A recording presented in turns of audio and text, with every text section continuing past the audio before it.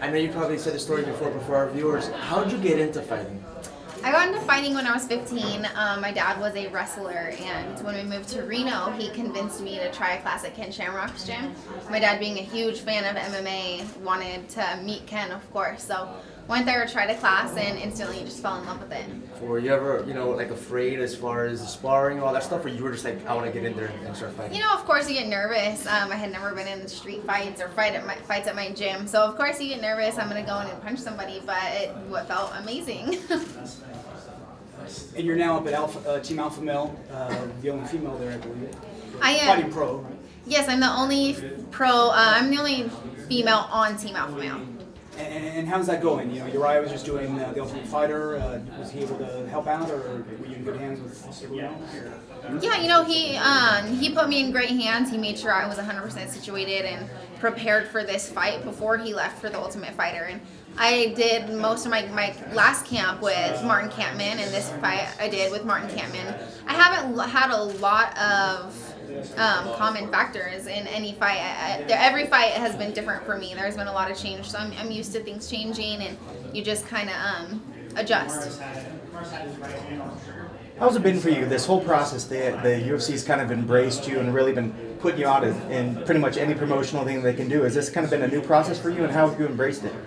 It has been new, but I was a dancer and I wanted to be a model when I was a kid and an actress. So I'm used to being in front of cameras. It makes me really comfortable. I always wanted to achieve great things, so this is just a small step towards that. And you kind of touched on it. I'd love to get you to talk about it again. As they're kind of pushing you up, everybody is already talking about, oh, I can't wait to see her in for a championship fight. Here you are, number 8, but you're fighting an unranked opponent. A lot of people say it's a step down from the past competition. What would you say to address that? I think the people who see this as a step down don't know a lot about women's MMA or the strawweight division. They don't realize how new of a division this is, and of course you have rankings because you have to. And the rankings are not accurate whatsoever, and I don't think we'll see an accurate ranking system for another 2 years. A few at the top, I see them to continue to stay at the top, but as for the maybe 2 or 3, I don't see these rankings accurate whatsoever. So when you look at Alex as an opponent, where do you see her major dangers and things that you really need to watch out for?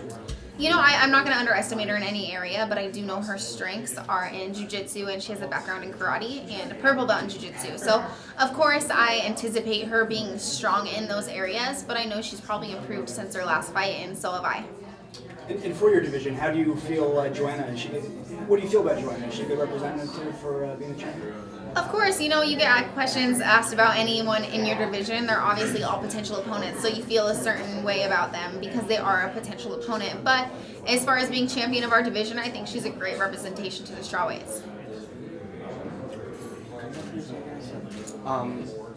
Obviously, the UFC is looking for the next Ronda Rousey, and I think they're looking more towards the strawweights for that heir apparent. You're in the mix. Your name comes up.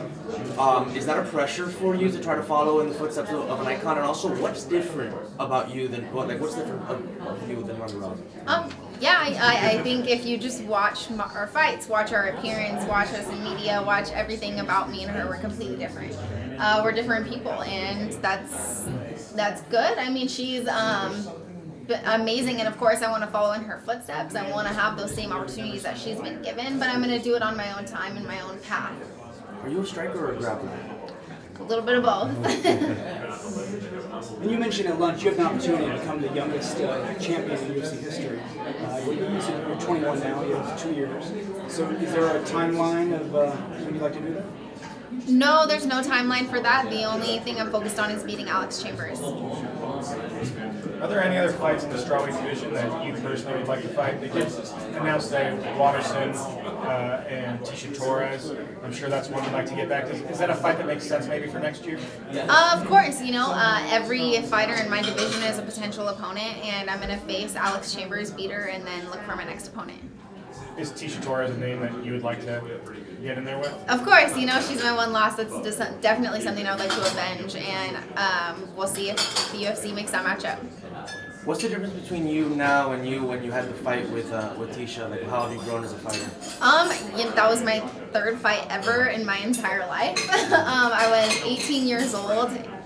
So obviously a lot has changed. I'm at a real camp. I train with real fighters. I don't train with a bunch of people who just go in there and spar. I'm at a camp with real fighters, and absolutely everything has changed around me. I actually know what I'm doing now instead of just going in the cage on a wing and a prayer. And I guess last thing, you're one of these happy fighters, and what I mean is that you don't go in there angry, you go in there kind of like, enjoying it. How is that an advantage when you're fighting somebody that fights on emotion? I don't know if that's an advantage. I mean, some people feed off of their emotions, but for me, I'm just a happy person, and being in the cage is a blessing for me. And the fact that I'm able to do this is a blessing, so I just go in there happy because I enjoy every second of it. Can you offer any predictions for the rest of the card, like between Demetrius and John? Do you have a thought? No predictions whatsoever. I'm going to win my fight and then go celebrate with my family. Are there any other fights on the card that you're looking forward to maybe watching from backstage? Yeah, of course. There's a lot of really good fights on this card, and especially if you're an MMA fan, a real MMA fan, you're gonna love this card. And obviously the title fight, that's gonna be a big one. Getting back to Alex Chambers, common opponent with Kaylin Curran. Is there anything you take away from that fight? Are you able to kind of game plan how she did against Kaylin and versus how you did? Of course, I look at her. We both have a common opponent. We both finished our opponent in the same round. So I definitely take that into account, and I looked at that fight and I realized Alex is very tough and she does not give up. So that's something that I definitely look towards. I know that now. Do you think you'll be able to finish her? Yes. And so today you were doing media appearances earlier today, right? And now you're heading over to Fox? Yes. Obviously, you're probably enjoying all that the media attention and stuff. Are you calm, or do you get nervous about all that? I definitely don't get nervous with the media attention and stuff. I mean, right now I'm just being in the gym training, so there is certain changes I have to accommodate to. I had to train yesterday instead of doing a morning practice this morning because I've been with media. So you just adjust training schedules, but other than that, it's just part of what I do. Some fighters consider it a distraction, one they'd rather not have, but for you, no, it's not a distraction for me, and it really gets me. I mean, I get to talk about my opponent, I get to talk about that fight, so I get to play the fight over and over again in my head, just speaking with you, and I get to look at other things that I didn't really necessarily think about until now. So I think it gets me ready for the fight. And when you played over your head, how do you see the finish? I'm gonna win.